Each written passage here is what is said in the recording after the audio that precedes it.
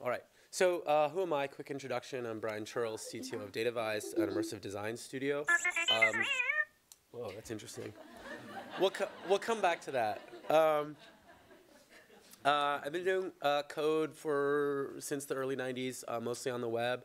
I've been doing media-driven code for maybe 10 years or so. I'm going to talk about WebVR. This doesn't get a lot of attention. We're not really seeing a lot of mainstream, so-called mainstream VR work, such as it is, being done with the web. So maybe an introduction is in order. Fundamentally, it's just a web page that renders VR. It uses WebGL for hardware-accelerated graphics to generate the left eye and right eye images. It uses a new kind of in-draft WebVR API for accessing VR hardware for tracking the orientation of your view and the position of your view. And it uses the Web Audio API for positional audio. These tools are all kind of either standards or on track to become standards to be widely supported in web browsers that people use every day. Quickly, before we move on to the good stuff, let me just get some limitations out of the way. I think WebVR kind of gets a little bit of bad rap, and it's sort of looked as the kind of younger stepbrother of the rest of VR. So there is some performance cost on the CPU by using JavaScript and the kind of web stack. The graphics APIs are limited to what you can do on mobile. So even if you're running on a fancy, expensive desktop, you still have to use the same kind of limited APIs that you could use on, say, a phone, which is an interesting constraint, and I try to use it creatively to kind of be a good constraint. There's limited graphical authoring tools, which we do need to work on as a community. Right now, most people are coding things by hand, which is a little bit tricky, but does let you do some cool stuff. And it's not amazing for video. So almost everything you're going to see on WebVR is kind of real-time computer generated, which is still pretty cool. Allows for some really interesting interactions, which we'll get into in a little bit. WebVR provides some really interesting advantages when it comes specifically to distribution. First, it's just delivered as a web page. It can use commodity web servers, so CDN, server delivery really quickly. This is really important. No app install is required, no downloads required.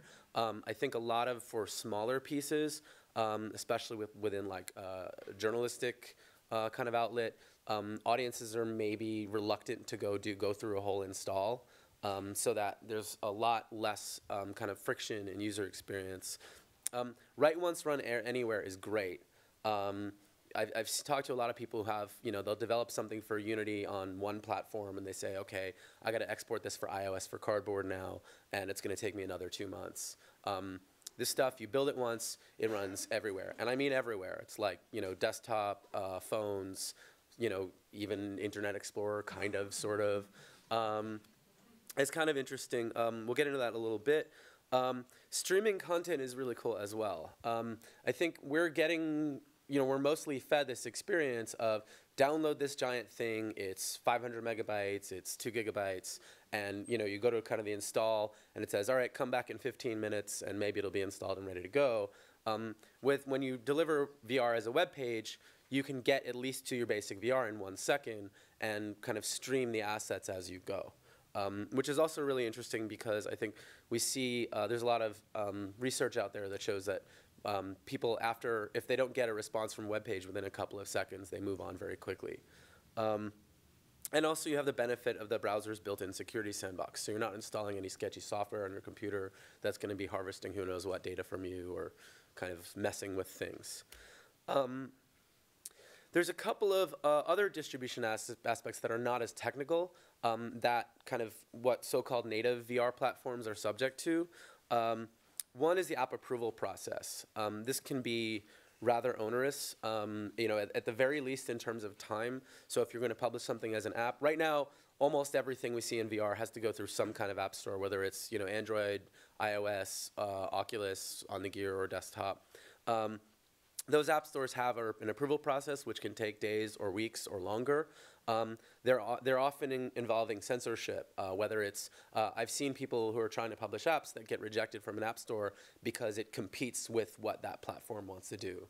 I also have seen, and I think maybe somebody will talk about this later, VR content rejected because it's too controversial or doesn't align with kind of the politics of whatever company's running the app store, which is a major problem for sort of accessibility for everyone and for for journalism and documentary. Owning your own data is interesting. Some of these app stores also have very strict data retention policies where if you're getting analytics on what your viewers are doing, sometimes the app store has a license where they will own that data. So maybe you don't want to give that up. Either because you want to own the data or because you want to protect your viewers from being spied upon. This is really important. Ziv kind of hinted at this.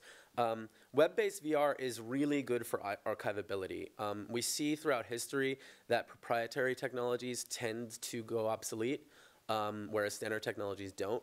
A web page, if you view today a web page built in 1995, it looks pretty much exactly the same as it did in 1995. It looks dumb because, and crappy, but but the fidelity is there. It is the same.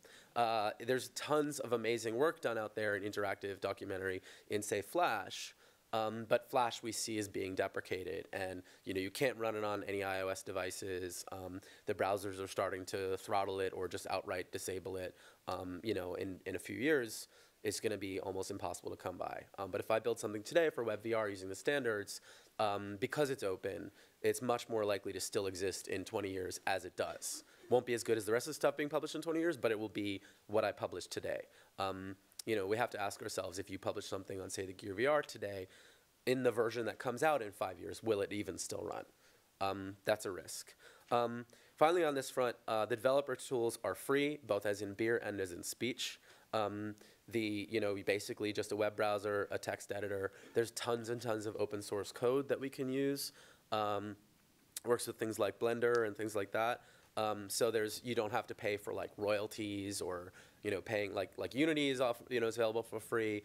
But if you want to charge for it and get rid of the Unity logo up front, there's all kind of complicated licensing deals that I find confusing. I want to talk about the responsive web. So the responsive web is a term that's kind of built into web culture and technology that we hear all the time.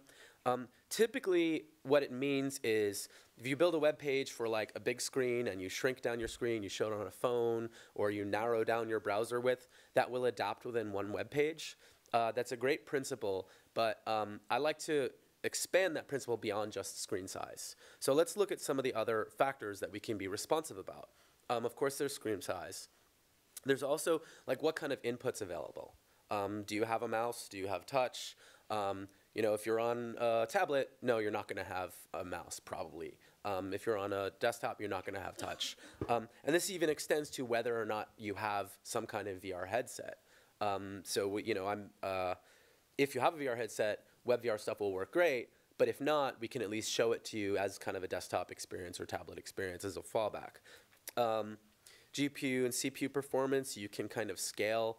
Not everybody has a super fast computer, so there are ways that you can kind of scale your experience to adjust to that. Network bandwidth and latency, so this is something we see, if you're on, even here at MIT, the conference Wi-Fi is always, we get a lot of people on board. It's maybe not going to be as super fast as we'd like, but you can be even worse if you're traveling on a train, in your phone, through a tunnel. These are things that we need to kind of be aware of, that I think a lot of kind of native platform or non-web engineers kind of take for granted, and designers as well. There's also the human responsive factors, which I think we don't really think about enough. What's your audience's level of education? What language do they speak? The web has a tradition of localization where you can kind of detect the user's language and switch up, whether it's an audio track or some text. What are their physical abilities? What's their level of wealth and income? And attention is also one. I mean, I think we like to assume that people have tons of time to view your experience and no distractions. But that's not really realistic. So I think it's interesting to adjust when we talk about things like loading very quickly. I think that pays respect to the audience and their level of attention. So the web adapts to these things with what we call graceful degradation. And some of these things are you kind of do the best you can to detect what is the scenario that your user is in and adjust the content to fit it accordingly. So with the web, because it's built into the web's culture and the web's technology, that becomes easier to do. And I think we don't really see these things in a lot of VR content. Native VR makes some assumptions that I think are broken along these lines. So one of them is a fast, reliable network. Again, networks go down. Even a great, if you have fiber, like sometimes it goes down. Or maybe you live in some place that doesn't really have access to super fast networking. It assumes that your content is downloaded and installed in advance. Furniture is a big one. Sometimes you have these experiences where you're expected to turn around and look behind you, but maybe you're sitting on a couch. I leave it to you guys to imagine what that looks like for somebody to turn around fully 180 degrees while they're sitting on a couch. It's awkward and painful. This is one that we experienced in New York as a problem with dedicated VR real estate. We would like to get an HTC Vive at our office, but our office space is about that big, including for 4 chairs. So the real estate space is a bigger problem. Also, distractions, et cetera. So there's some design implications of this.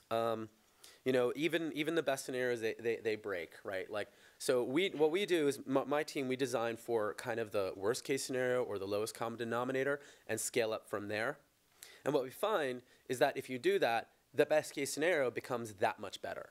If I can build something that renders at 60 frames per second on an iPhone 5 or a cheap Android phone, when I get it on my desktop back at the office, my $1,500 GeForce 980 with the Oculus Rift, it's going to be even better. And it's going to load up super fast. It just kind of, everybody wins when you kind of take on the discipline of designing for those experiences. So I'm going to run through this really fast. Here's a very quick example. You guys can go to this. I'll tweet the URL in a little bit. This is an adaptive example. It will play. This is just VR running in an iframe in my presentation loaded on the web. These are the requisite trains that we all need to have in our presentation. I think that was a requirement.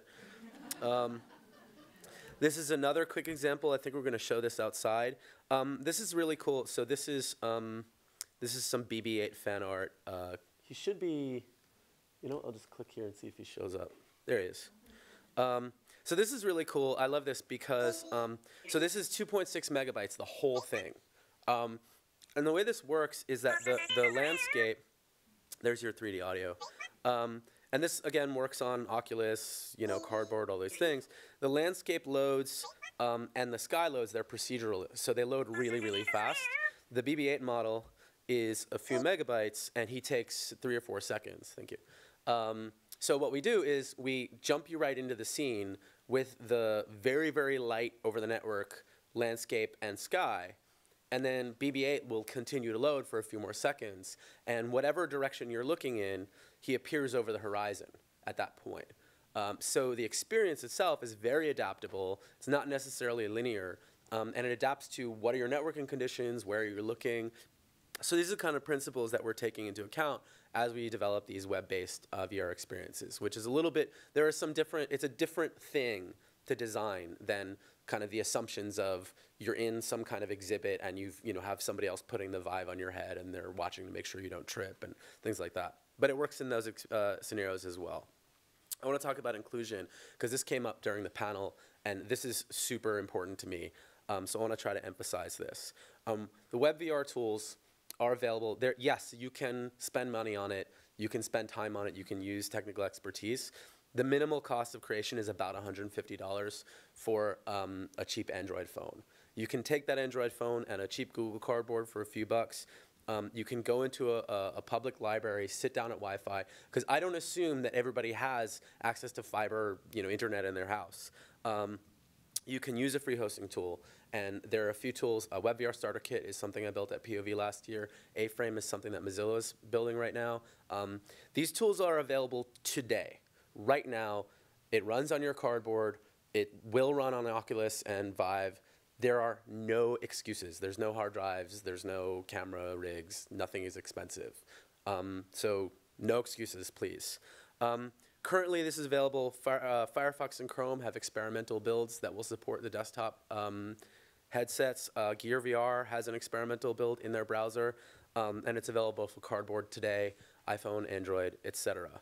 I'm running out of time, but we expect to see release in the stable browsers by the end of this year. We'll be looking at, in the future, WebGL2 will improve kind of the graphics capabilities. And we have a community of WebVR developers and creators that are continuing to improve kind of what is the experience like. That's it. Thank you very much. Please come talk to me later. Cool.